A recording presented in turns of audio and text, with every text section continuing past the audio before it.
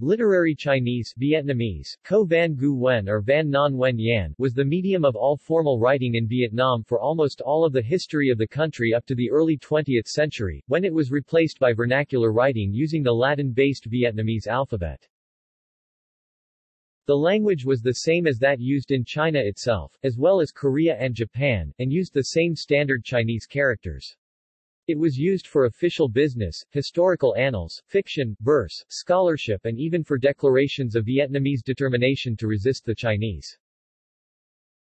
Literary Chinese. Literary Chinese was a style of writing modeled on the classics of Warring States period and Han Dynasty such as the Mencius, the Commentary of Zuo and Sima Qian's historical records.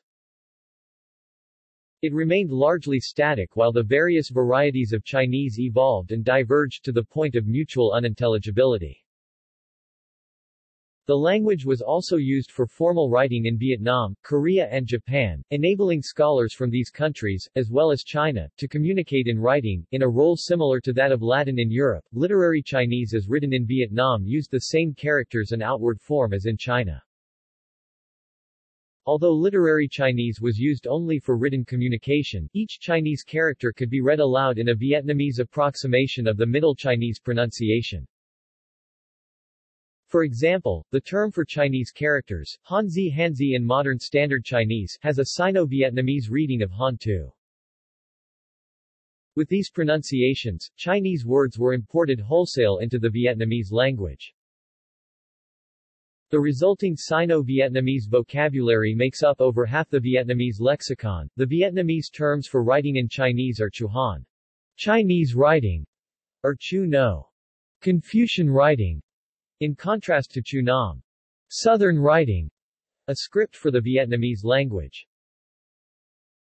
The Nam script, using a mixture of Chinese characters and locally created characters, became the vehicle for a flourishing vernacular literature, peaking in the late 18th and early 19th centuries. However, literary Chinese remained the medium of scholarship and administration for almost all of the period up to the early 20th century. History. The northern part of Vietnam, down to about the 17th parallel, was incorporated into the Han Empire in 111 BC, beginning a millennium of Chinese control, interrupted only by two short-lived revolts. At first the empire sought to rule their new possession indirectly through the Vietnamese nobility, but after an influx of refugees fleeing the takeover of Quang Mang 9-23 AD, policy shifted to assimilation, contributing to the revolt of the Trung sisters 39-43. After the suppression of the revolt, Chinese authorities stepped up assimilation, destroying the estates of Vietnamese nobles, but also opening Chinese education to the Vietnamese. A few rose through the civil service to senior positions in the province and elsewhere in the empire. As in any other part of the empire, the administrative language of Vietnam was Chinese. However, no writing in Chinese by a Vietnamese author has survived from this period. After the country achieved independence in 938, it continued to use literary Chinese. At first, Buddhist monks dominated government and scholarship in the country. The earliest extant writings by Vietnamese authors are poems from the late 10th century, in Chinese, by the Buddhist monks Lac Thuan and Quang Viet. After three short-lived dynasties, the Li dynasty 1009-1225 was established with the support of Buddhist clergy. When the first king moved the capital to Hanoi in the following year, he issued the 110-character edict on the transfer of the capital.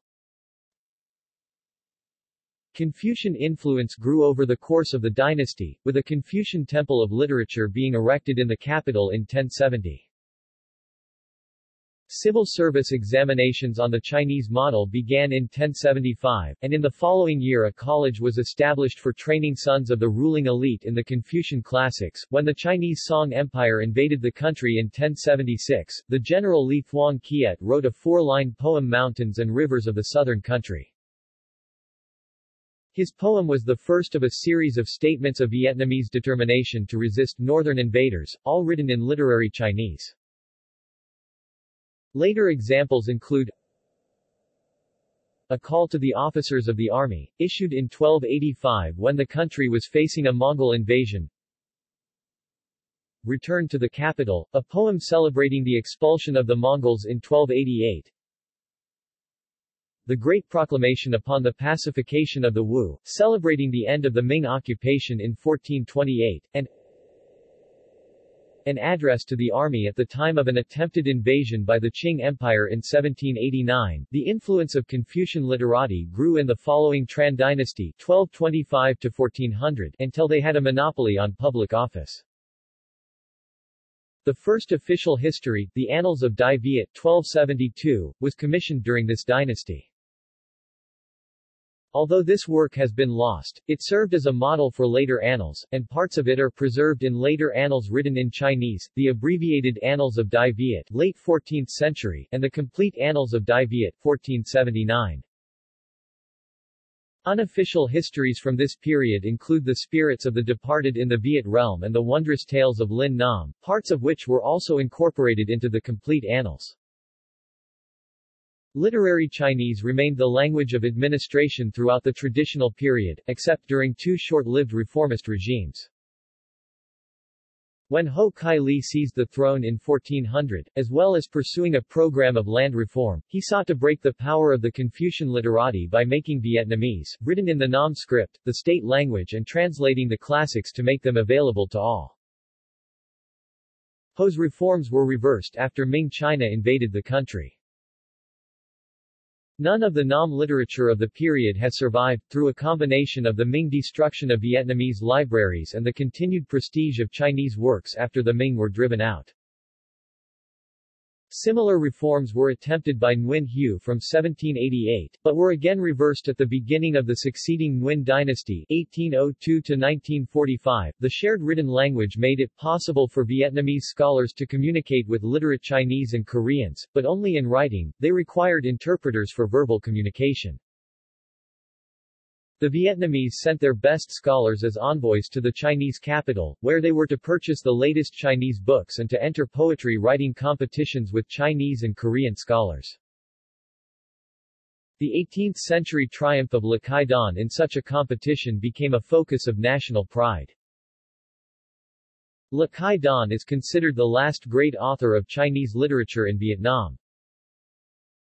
His prodigious output included a history of Vietnam, collected essays on a wide variety of topics, anthologies of verse and commentaries on the classics. Vietnamese intellectuals continued to write in Chinese up to the early decades of the 20th century. For example, the nationalist Phan Boi Chau (1867–1940) wrote his History of the Loss of Vietnam (1905) and other tracts in literary Chinese, and also used it to communicate when in Japan and China, as he spoke neither Japanese nor Chinese. Writers such as Phan Boi Chau, Phan Chau Trin and the principal of the Tonkin Free School even used Chinese to write their attacks on education in Chinese and the examination system. On the other side, the French colonial authorities were also opposed to Chinese, both because it made administration more difficult for them and because of the nationalist literature being circulated in the language. They abolished the examination system in 1913, and both literary Chinese and Chu Nam were swiftly replaced by the Latin-based Vietnamese alphabet in the early 20th century. In modern Vietnam, Chinese characters are seen only singly or in stock phrases written by calligraphers. References. Cited books and articles.